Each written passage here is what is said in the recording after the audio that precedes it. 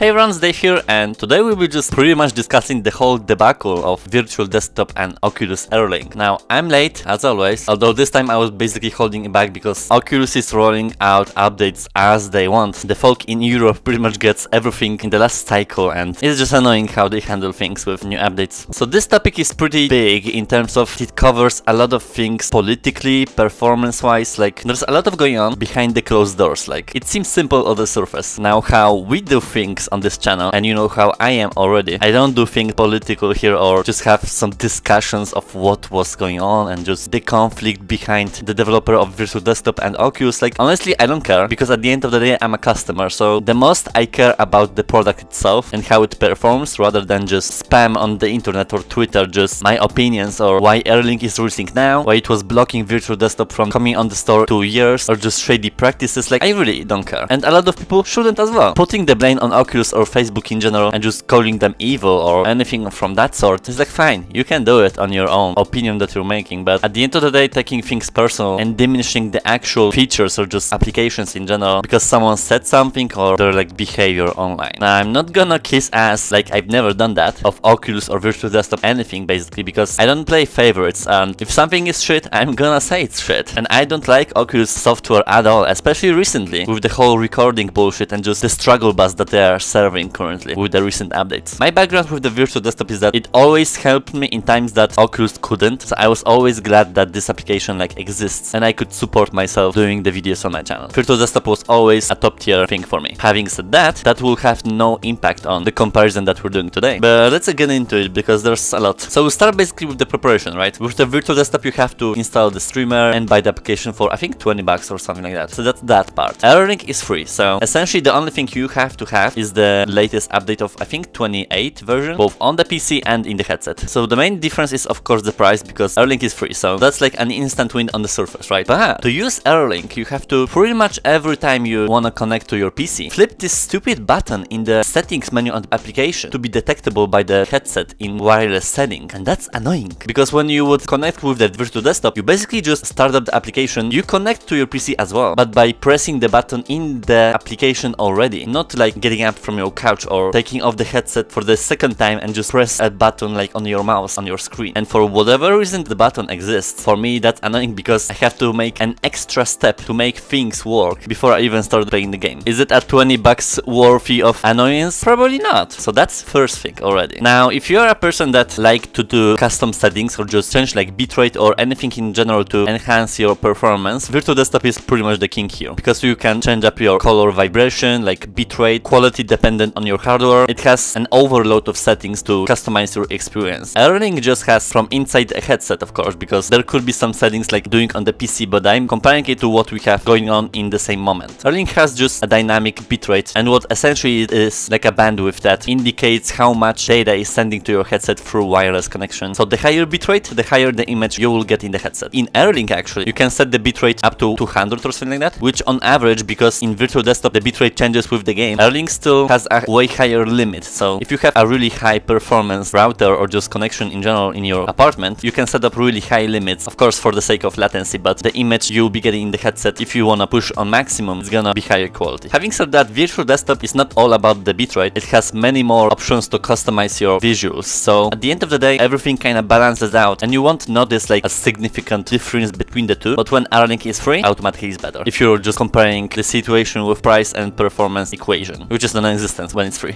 Inside the game, well, I'm basically comparing Until You Fall, because to me that's the best game that you can just test out things, because the game requires you to have good latency and high graphics as well. To me, if we were talking about performance, the gameplay will be pretty much the same. And it's mostly because playing wirelessly PC VR titles is very much different from every person. Every setup is different and every experience is gonna be different. For example, I can say that I did not have any stutters or latency issues in both settings simply because I have a really good environment when I can just play wireless games. So to me, the performance aspect was indistinguishable. Every person is gonna be different because sometimes Virtual Desktop had some stutters or some games don't work, or maybe Airlink completely doesn't work and doesn't even connect to the network, you know? It's just gonna be different, but when I'm speaking for myself, inside the headset and the game, like nothing was different. I was feeling that I was playing the same thing over the same application. Now, the last segment for me is gonna be very unique because not everyone cares about it and not everyone talks about it. It's the recording thing. We all know by now Oculus shitty software logs for some reason in 90% of the applications you play the frame rate to 24 for some reason, and that has been the situation since Crashland / Hyperdash released at the time, so I'm pretty sure there was an update somewhere that period as well that completely screwed the performance in recording video or anything in general. Like, are we surprised that they fucked up something? I am really not, because Quest 1 was a struggle as well, and seems like they're not gonna revert it because they don't know how. So I feel like this is gonna be just pretty much solved in the next headset. So this is a very important difference for me. For some reason, Virtual Desktop can exceed this frame limit to 30 frames per second, which is automatically better, even though it's just 6 frames of difference. The fluidity of the video itself seems like an actual video that you can watch without any issues. Now, this has nothing to do with the performance in-game when you're not recording, but as a content creator myself, this is a very critical point because I care about the output that I'm doing. I can diminish my experience inside the headset, but if I'm recording something, the video is more important to me. And since the performance to me when you're using Airlink or Virtual Desktop is pretty much the same, if you're recording from both settings, to me Virtual Desktop is a clear king since of the customization and simply not fucking up my footage. And that's the aspect that I care about the most. I don't know why it happens. I'm a specialist in Quest footage in general on YouTube, and sometimes it's like some games pass 24 FPS limit to 30. Usually it's actually the games that are not on the official store, that are on AppLab or SideQuest. For some reason, I don't know why, because I knew exactly what was going on with the audio issues on Quest 1. This time around I'm clueless why it even exists or what's going on. Like, it's a struggle as always, but what's new here? It always has been. It's like concluding the whole comparison here. There's a very clear discrepancy between people who wanna use a wireless connection. If you're a person that just looks for something easy and free, not caring about just changing things or just doing an extra work, except for this stupid button that you have to press every time you wanna connect and wanna enjoy PCVR games fluidly, Airlink is the way to go. Because I feel like if you're a new person that bought the headset recently, you wouldn't spend really 20 bucks extra for the same features that essentially you're getting officially supported by the actual company that makes the headset. 99% of the people will go for Airlink no matter what, so there's that. On the other hand, there are people that wanna have the best experience, of course, but they can customize their settings in terms of hardware they're using, color balance, latency, like every aspect of VR in general. I wanna have control over what you're doing. Virtual Desktop is the way to go. And personally, that's my choice as well. Purely based on the fact that that application let me to record things flawlessly by not having an abundance of problems with the software. And when you're doing videos for YouTube like that, that's what you care about, because the performance at the end of the day is the same. So really, even though Airlink exists now in the state that it is, Virtual Desktop for me is what I will be using anyways. And that's the wrap up of that whole conflict. Let me know if you wanna like know more about other aspects that I didn't cover. I think I covered pretty much the most important ones, but I could miss something as well. It's like I'm not gonna blindly fanboy over something that I loved in the past, but now because we have essentially 2 ways of using wireless feature, I'm not blindly supporting something that doesn't work on par with the free feature. Like, I'm not bashing anyone and I'm not uplifting anyone. I've been always shit talking Oculus software in general because they deserve it, and there's no hiding that. It always has been like that. But as a customer myself, I'm looking forward for the best quality products that I get, and I don't care about background stuff that's happening. So in the final conclusion, Virtual Desktop is the way to go for me. But yeah, honestly, I feel like people just blow things out of the proportion anyways. Just like with everything, this is the era that we're living in. Unnecessary opinions and being hateful for no reason. That's just how it is, you know. Let me know if you wanna know something more, and that was my VR TED Talk. See ya!